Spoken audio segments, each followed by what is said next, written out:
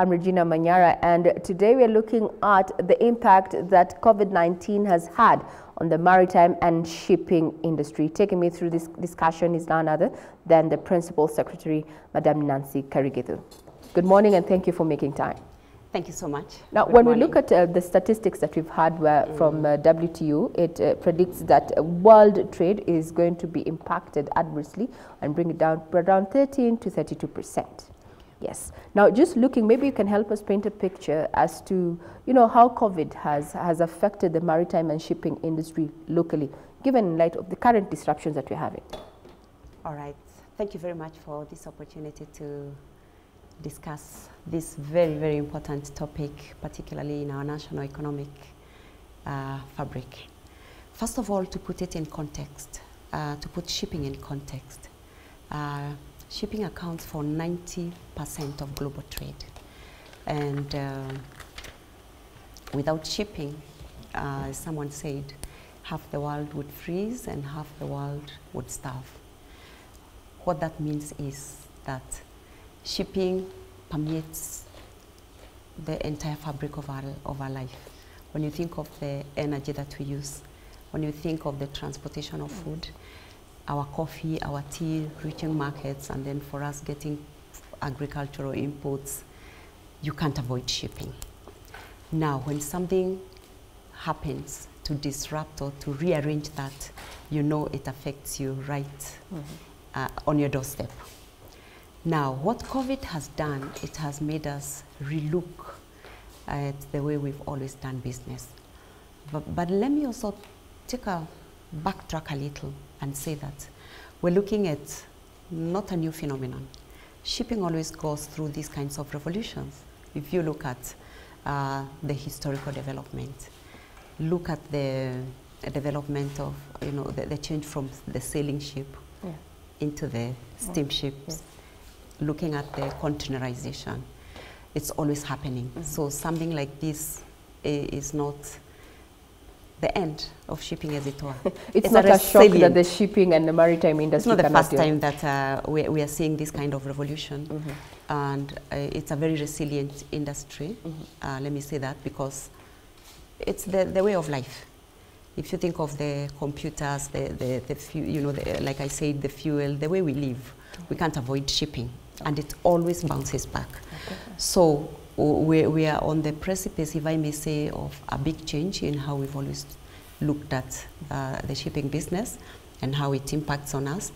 But I'm very confident that the shipping industry will bounce back. Will bounce back. We're already beginning to see that kind of realignment. Okay. Yeah. Now, maybe before we look at what the future holds for the maritime and shipping industry, what impact has the reduced volumes, trade volumes from China had on the maritime industry? We know that it heavily relies on, demand and also the movement of raw materials, as you expertly put. Okay, there's also something else that is also important that we need to look at. This COVID crisis coincided with a drastic change that was happening in the shipping industry. On 1st of January, a convention called MAPL Annex 6, and particularly, if you look at the perspective of IMO, the strategy on reduction on greenhouse gas emissions took place. And it called for some adjustment of the shipping industry. So what shipping has done, when we look at the numbers, of course, it means that we're looking at 11% of the available containerized shipping, for example, being out of work. But when we look at it closely, we find that half of that are not ships that are generally out of work because of COVID, but ships that had already been taken out of work to undergo technological changes in retrofitting in something we call scrubbers. And this is to reduce air pollution, because this is generally what the changes for the IMO strategy on reduction on GHG was about.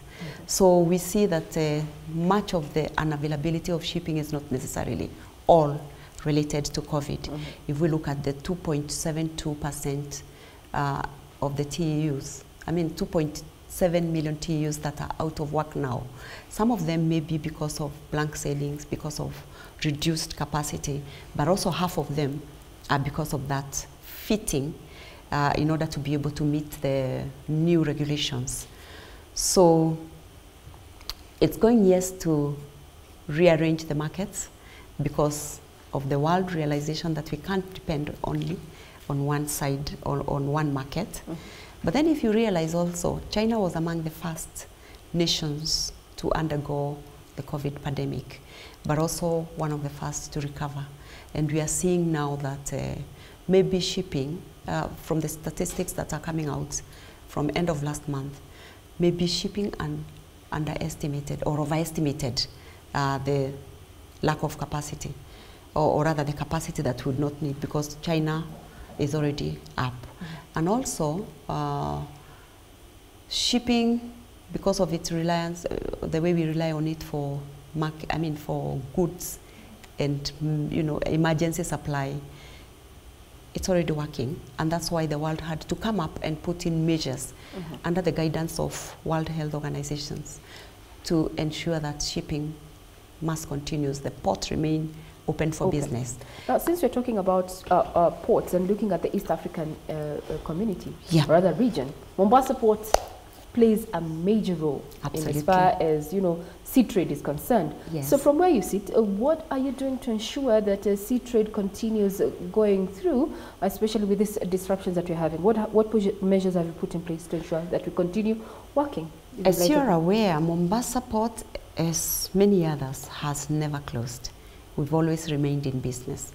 And therefore, one of the first things we did is, as the government, port community, private players, we came together and we realized that Ministry of Health has to take the lead, but also we must come up with protocols and a new way of doing business, ensuring that the ship does not become the interface through which COVID comes on land, or that the port becomes the means through which COVID goes into the ships. So we came together and came up with measures very quickly of how we are going to ensure that shipping continues with the minimum disruption as possible. Of course, part of that meant taking care and putting measures to ensure that, first of all, because it's a human disease, it's not cargo as such. So we put in measures that ensured that we knew and we put extra care on ships that came from COVID affected areas. We also looked at the human element, the seafarers, the health, their state of health. So therefore now there is extra requirement for the captain or the master to make sure that we have records, the health records, for example, temperature mm-hmm. of all the people, the people that are on board. And this information, because shipping works a lot on information, prior information to the port, even before. You send information on cargo, you send information on the services that you need when you're coming, way before, the bills of lading, the ownership of, so that the port is ready to receive the vessel.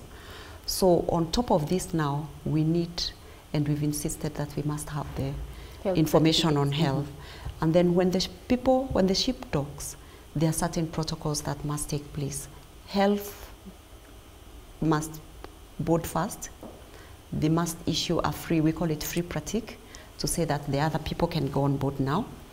And then we also make sure that the seafarers or the crew are basically in quarantine, so that we reduce the interaction between the cargo workers and also the people who are on board the ship, mm-hmm.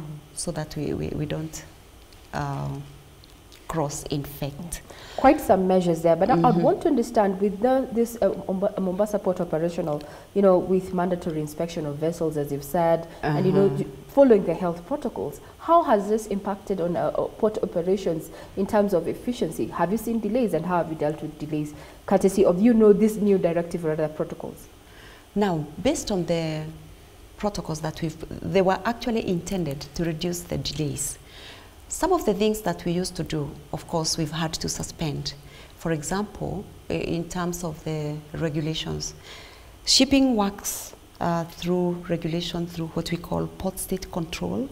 We also have flag state control and also coastal state control. When I talk of port state control, it means that you only catch the ship in terms of safety. You know, if I may use the example of the road, when a car is driving, the traffic policeman has the right to stop it and check on it. Now, this doesn't happen on the ship, because the ship is at sea, they are not traffic policemen. So you catch the ship when she is in port. And therefore, surveyors from the Maritime Administration are obliged, as part of the international network and framework of keeping ships safe, they are obliged to board, check on the certification, then the crew also, in terms of their training, in terms of the certificates they have.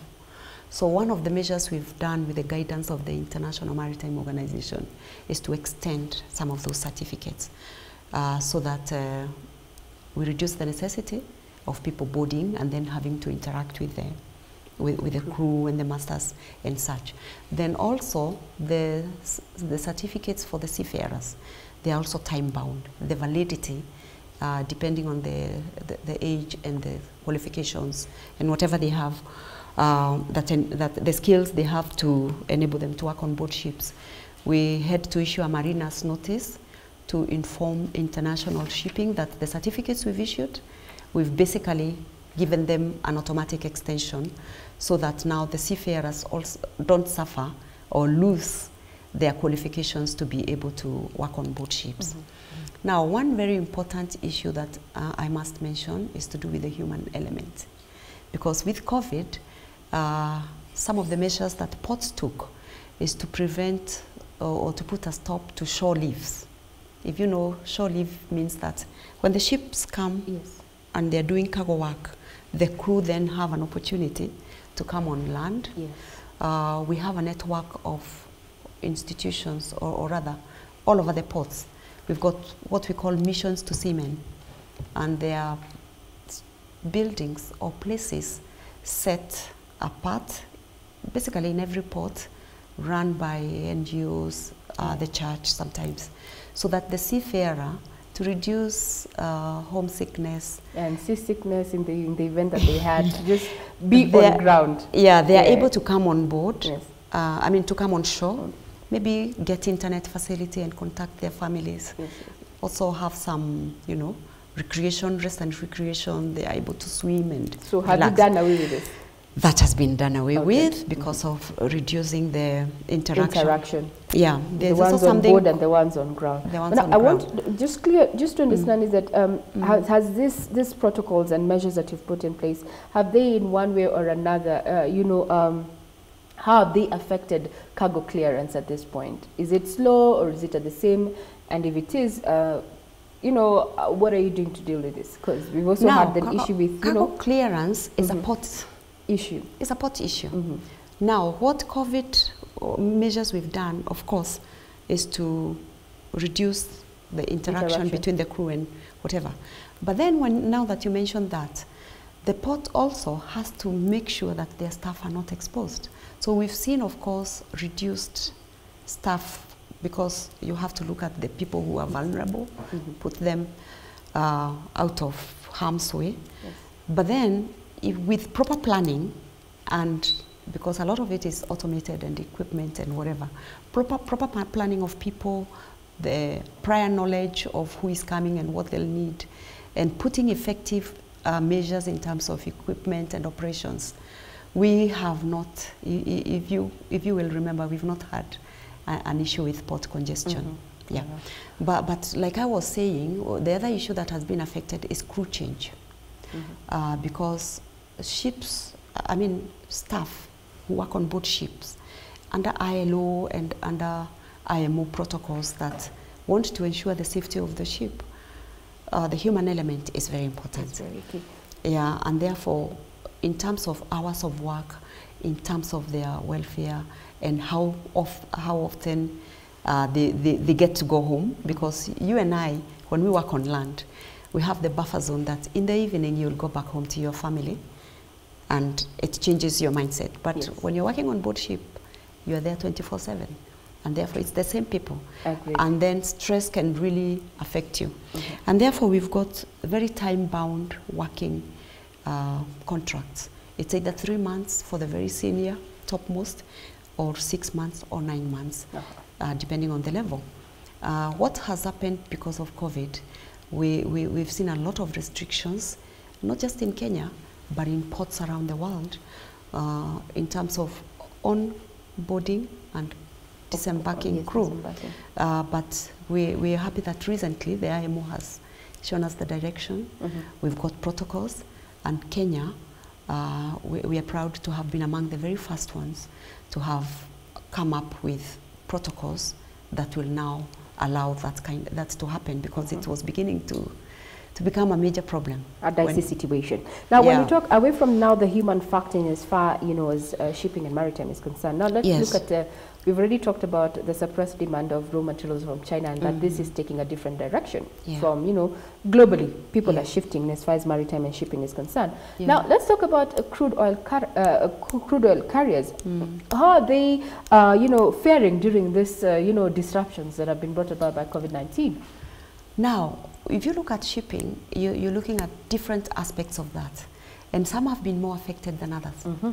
The demand for crude, I mean for fuel, has reduced, yes, but we still need fuel. If you talk of areas like cruise shipping, that's not necessary, and it's been one of the most affected because of the, you know, reduction in travel and the control and the passengers. You know, you don't want to go on a cruise when, you know, you're not sure about the situations that are happening. But in terms of oil, that is still on. In fact, I want to say that some of the crew, when we started our seafaring job creation, we got some of them on cruise, on oil carriers. Those ones haven't been affected, they're still working. The people we've seen coming back, because their jobs are no longer available, are the people we sent on cruise shipping. Yes.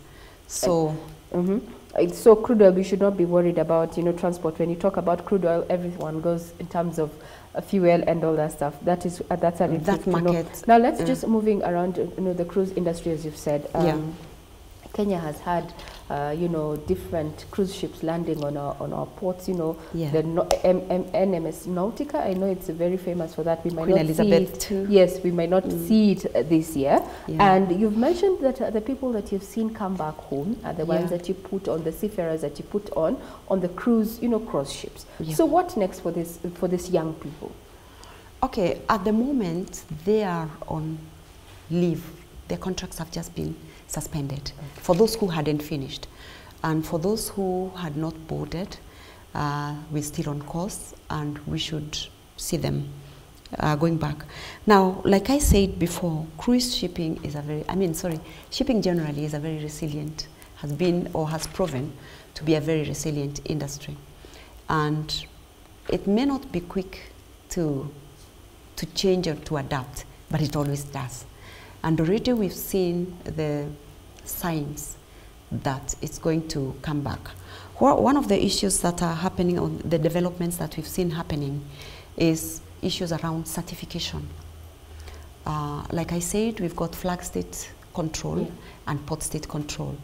Now, flag state control means that the ship is under the control and the regulation of the country whose flag it's flying. And what flagships do, they rely on, first of all, the first line of action or defense is the maritime administration of the country where the ship is registered. For example, now Kenya Maritime Authority will be responsible for all issues affecting the ships on our flag. But because Kenya Maritime Authority is a maritime administration, or is a flag state, will not be anywhere where the ship goes, because ships follow cargo or follow their business. We've got classification societies And IMO is very clear that the country can delegate to the classification society, and a few have come up. If you look at the Lloyd's, if you know Lloyd's register, yes. you know Lloyd's Classification Society. Yes. So what we have seen now, classification societies, and we've seen the first one being the German one. It's called DNV, GL. It's already come up with a process of certifying the ships in terms of being disease-free and fumigating and whatever else, the health measures that need to be taken. And based on that, having come up with those protocols, we are seeing that one of their first clients, who is a cruise ship, is set to start business again in July, which means that we're already seeing the revolution that's going to be able to see measures in place that are going to ensure that confidence, particularly in the maritime, particularly in the cruise shipping industry, and therefore we are looking to see our crew go back. We hope there. Good news there. Now, the pandemic has also, exposed glaring defects, or rather just missing links in the global supply chain, especially now given that China takes a huge bulk of that. Yes. Are we seeing dynamics? Are we changing? Is the maritime and shipping industry globally changing and trying, just to find another way? Because we've already seen glaring, we've been held on to what China wants is what we give it. Now, what I may say is that shipping is demand-driven, is a derivative industry, and of course it will follow the demand and the markets. Now, if we are going to see, because that's the sign now, that we are going to see a shift from the overemphasis in certain spots in terms of manufacturing and in terms of industrialization, if we see that the world is looking for alternative markets, of course that's going to affect the shipping industry, because it has to react to new routing, to new markets, to new demand spots. And it's still work in progress. And therefore, we may not say where it is. We are hoping, of course, even as Africa, we'll position ourselves to be part of that global supply chain. And we are yet to see how that is not an instant coffee thing. Now, when Kenya hosted the Blue Economy Conference some years back, maritime and shipping was at the core and the center of that particular, step towards the right direction. As we stand looking into the future, I know with this project, or the Seafarers Project, has employed a lot of youth. But now, what else is the shipping and maritime industry, from where you sit, doing to ensure that we realize and we harness, the potential of the blue economy? Okay, one of the things that we really found out that we must emphasize on, and that informed the entry of jobs through the cruise shipping, was skills development. Because one of the areas that we knew we could tap in quickly was the hospitality sector. We have a product, world renowned, through the training that we've done for our young people in terms of hospitality. Kenya has been the African, as it were, place where even the hotel industry in the continent come for. And that's why it made sense for us to target the cruise industry, because for brand building, for letting the world know that we've got young people who are able to work and are available to work in the shipping industry. Now, the next frontier, of course, it's in the technical areas, because now we've already got, people on board, out there is knowledge that you can crew from Kenya, because for one, we've got what people generally call the youth bulge. We've got many young people, meaning therefore you can supply and keep supplying those people. Now, as you recall, one of the things that happened after the conference was the launch of Bandari Maritime Academy, in order to be able now to tap into the training of young people in the other areas, being able to produce and supply in large numbers the people who support the technical side of the ship. We've got now the hospitality side. And therefore, what we are doing is coming up with programs that are work ready, that prepare the youth in work ready programs, that enable them to go into the sea.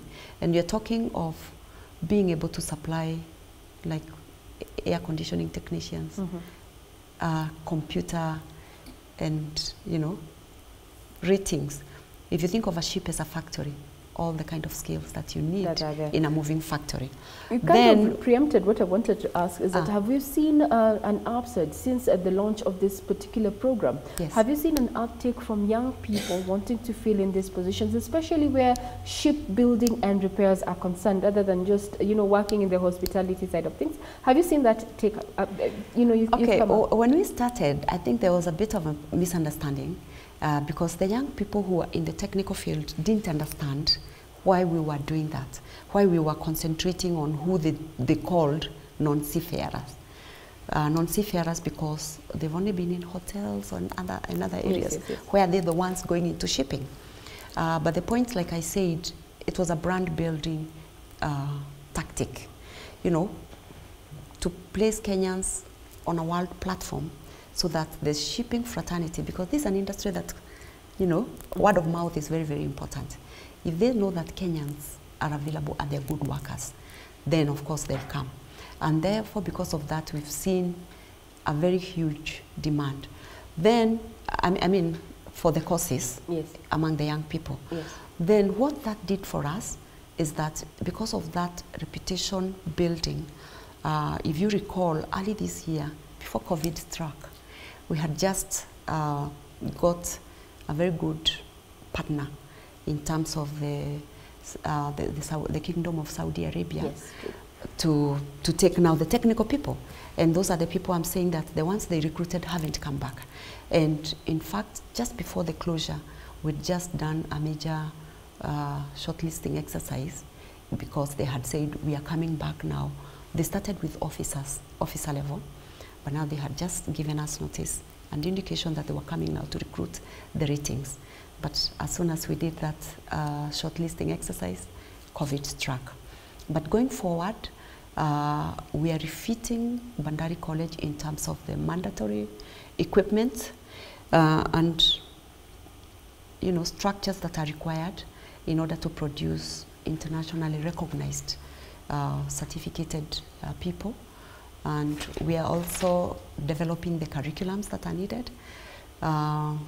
The mandatory certificates that we must get, because if we are targeting as many shipping activities as possible, not just cruise, not just oil, container shipping, ro-ro vessels, then we need to have a broad spectrum of certificates that are required.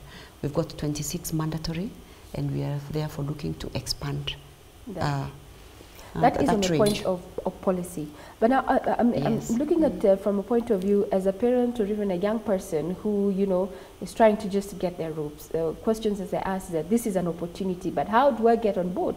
What do I require? Do I have to go through university? Or do I have to study a particular course so that I can come on board and get, something on the value chain as far as maritime and industry, shipping industry is concerned? Okay. So what do I need? Now, what you need is first to understand that the ship, or rather the maritime sector, because there are those who don't want to wet their feet, and that's what we tell them, then you can work on shore, in the ports, in the cargo, in the transports, in logistics, marine insurance, the law. I'm a lawyer myself, although I'm working in the maritime sector. So there are many sectors, and it's an industry that's open to a lot of, people and training. Now, when you leave that then you come to the idea, to the understanding that, like I said, the ship is like a moving factory. You've got people at floor level, and you've got people at the mid level, and you've got people at the highest. Therefore, it means that from the university to the, to the lowest trained, if I may say, the people who give up hope because they don't get the grades to get them to university. TVET institutions, hands-on skills, very, very important. If you're able to do something with your hands, and that's the message I tell young people every time I have an opportunity, that the days when if you didn't get an A to get you to university, then you're branded a failure, those are long gone. And it doesn't happen in the shipping industry. And the beauty about this is you can start up at the floor and be able to get to the top, because it's incremental improvement of the skills that you get. Now, but the other thing I have to tell the young people who are watching me today, character, very, very important. Back in the old days, if ships, it's like paramilitary, the command, control in the ship, very, very important, because the safety and the security of the vessel depends on the people and the interrelationships of the people working on board. And therefore, haki yetu doesn't work on board. You wouldn't have people picketing on the deck or below deck. No, you cannot picket, because the safety of the ship depends on all of us working together. And therefore, that mindset is very, very important. The other thing I have to tell them is the attitude of work, the approach to work. You must be ready, to do more than is actually allocated to you. Because that's how, even with the young people that we sent already, that is who, when we see the grading that they are given when they come back there, because you have a seaman's book that records your conduct on board ship. And therefore, the reports we are seeing is hardworking, always helpful, always with a smile, that to do, can do attitude, very, very important. Mm-hmm. But then I know I stepped on some toes once when I said this, English language. Now, okay, elaborate on English language. Maritime, all over, language is English. And if you go on board a ship made in Russia, if the manual is in Russian, there must be an English translation. So that's the universal language. And therefore, communication. How will you communicate with somebody? Because, for example, if we take the example of the bridge, that's where the navigation equipment takes place. You get an order of what you're going to do. What move do you make? 2 degrees, whatever. If you don't understand, nobody will speak to you in Swahili or in your mother tongue. It has to be English, and you have to understand immediately, what you're being told. And therefore, we are telling them, as they study, put an emphasis on the English language. Because we had situations when we were recruiting, they must pass a computerized English test. And we had an incident where one fainted, because now he's passed the technical, but now he has to go and sit and do the English language from a computer. You log in, and the computer gives you instructions. If you don't understand, and you're not able to follow through, then of course it means you fail. And also, the way the language is structured, the language test is structured, is you go, it gets your level from the bottom, then you go level 2, okay, then proceed to level 2. Then it determines whether you'll be an officer, where you will work. So at the end of the day, I need to be able to communicate in English. To communicate in English and to comprehend and communicate in English. In the service industry, a second language will be a very huge boost for you, because if you're talking of the cruise industry, the guests could come from Japan, they could come from the Arabian countries, So if you have Spanish, Italian, whatever, then of course your suitability for the kind of market, for the market that you go to work in, then may change. But in terms of the technical, work, you must have the English language. And like for Bahri, when we were working with Bahri, the Saudi Arabia shipping line, they didn't come to Kenya. All the interaction, the interviews, the elimination, in terms of who they will take, was all done online. So unless you can communicate and make yourself understood, then it means you don't get, your leg inside the door. Of course, if you have the basic language, then you'll remain on the floor level. So I'm asking, and we are pleading with the young people. The phone, the telephone, the smartphone has really reduced our reading and our, English language, because we have our own language there. We talk of my bad. My bad. Or I use an emoji. You know, Yeah. use an emoji to say something. Or you know, you say this, that, whatever. We understand each other at our level as youth. But sadly, that won't get you on that level.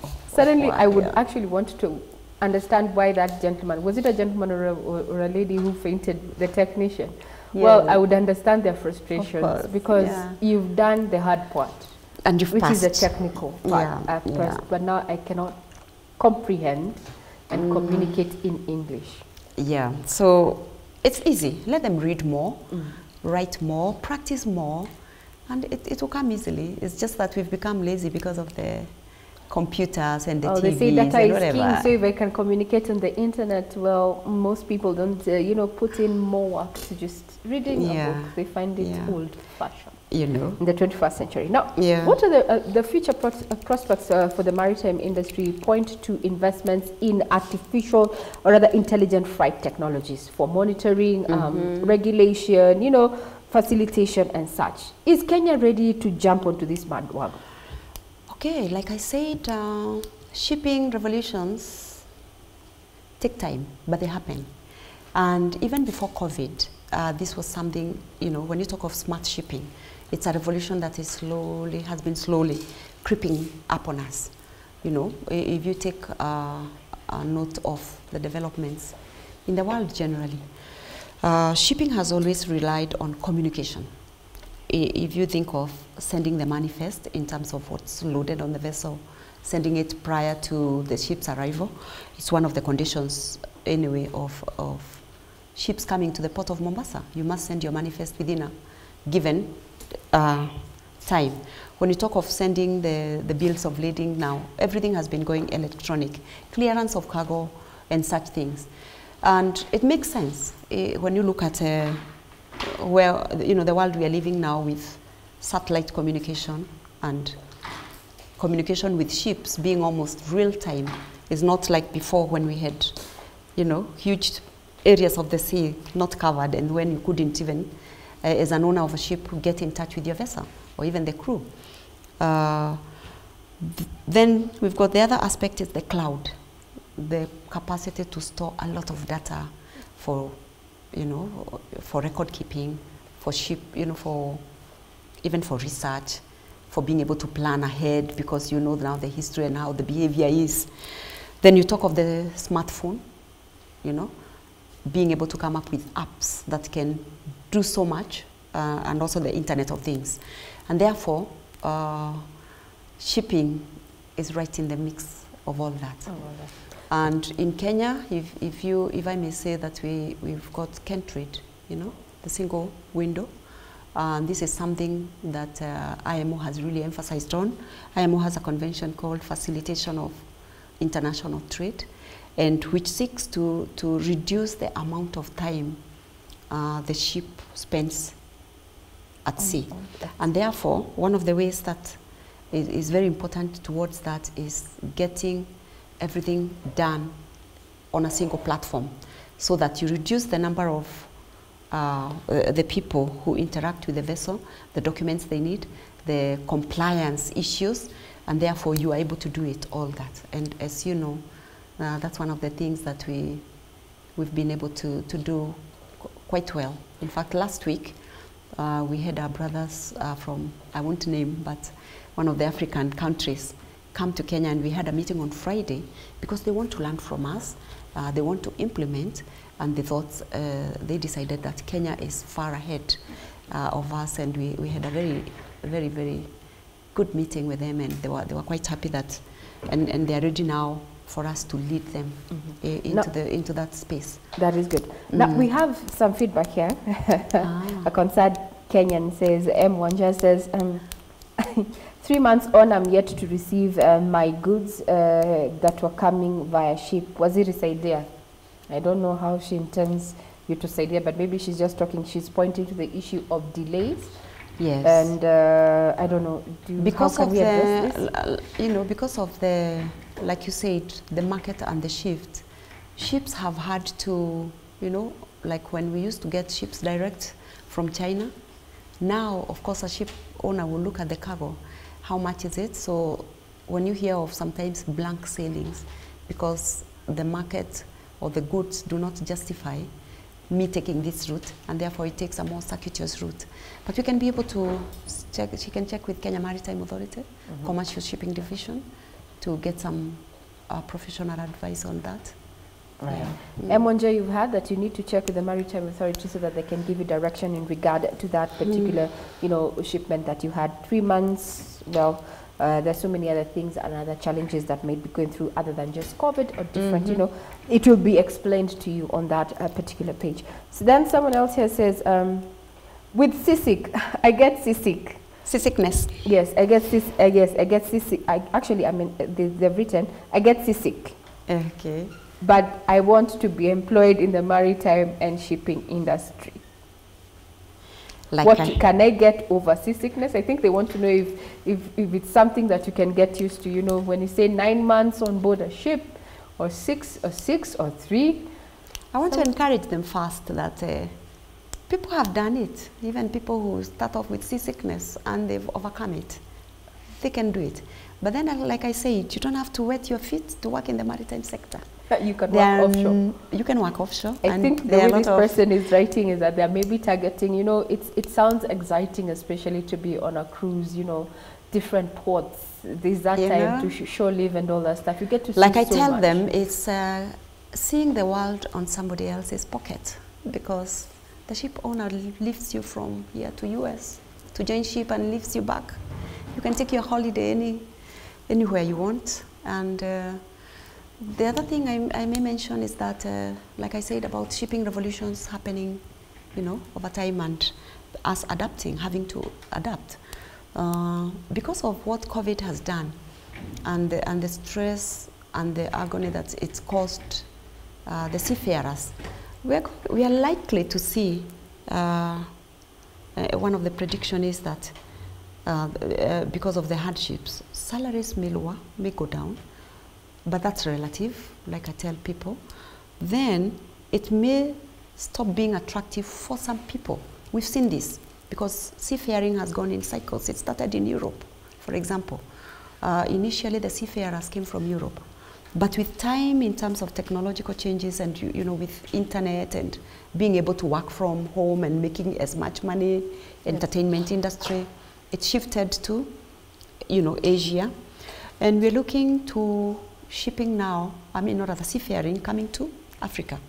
And therefore, salaries are relative, you know, because based on the GDP, if someone, if I may mention, someone who is a swimming pool attendant earning $1,200 on ship, that's relative, because in some jurisdictions it will be very little money, but for us it's a lot of money. And therefore I want to urge my upcoming seafarer to be, to read up more and I think get resilience. When the president was launching this particular project, I think Kenyans were amazed, and, you know, 80,000 for the beginner, 80,000 gross. That's for the cleaner. That's a cleaner. Yeah. So here, be encouraged. You've DM'd me and just saying that you're seasick, but you still want to work in the maritime and shipping industry. And from the way you're writing here is that you are looking at the cruise industry rather being top deck, just moving from one place to another. Madam Pierce here has said that seasickness is something you can overcome, but you might also get an opportunity if that doesn't happen and you still are ready to work, but you do not necessarily have to wet your feet. And tell him that he doesn't have to share his meals with the fish. Fish are well fed, so he can. Yes, you do not have to share your meal with the fish, as Madam Pierce has said that. Yeah. Now, in conclusion, Madam Pierce, we see that the transport industry is one of the sectors that is going to be taking the lion's share of Ukur Yatani's 2.7 trillion budget for the fiscal year 2020-2021. What are your expectations from where you sit? Yes, getting enough to kit the sector to deliver. But having said that, let me also say that the biggest investments we can make in this country, and which we are looking to make, is in skills development for our young people, because these are regulated sector. You can't walk from the street into the vessel. you have to go through a very detailed and very prescribed skills development and certification program. So unless we have the basics that are required, because you imagine that you're training somebody to work on land, but I mean you're training them on land, but they must have an idea of what it takes or what to expect when they get on board the ship, which means therefore you must be able to simulate to them and make it as real as possible on land what they're going to face when they get on at sea. So investments in capacity building, that's the first thing we must look at. But that said, some of the issues that we need to put in place may not necessarily be, capital driven, because we're talking of integration of policies in order to drive the maritime sector. Being able to look at, when we talk of blue economy, I tell people that it's a mindset. Blue economy is thinking and bringing everybody together at the table to be able to give and take. Because sometimes we look at short-term gains, but forget to look at the bigger picture. And therefore, it's sitting around the table, coming up with trade-offs that today I may forego, for example, taxation in this area in return for being able at the long run to reap maximum benefits. I may use as an example something called bunkering. Bunkering is the fueling of ships, basically. And it takes a lot of give and take. It will take a lot of give and take for us to be able to develop Mombasa as a bunkering center. Not just to be able to do it for the sake of it, but for the ripple effects that are attendant to it. For one, being able to lower our freight rates, because if ships are avoiding to come and take bunkers in Mombasa because of our fiscal regulatory regime that we have, which pushes the prices higher, it hurts us in terms of freight, because then a ship owner will be able, will do his math, and when they do the voyage calculations, and he's in it for the money. He's made an investment, and he wants to make as much money as he can. Profit, yes. Yeah, profit, yeah.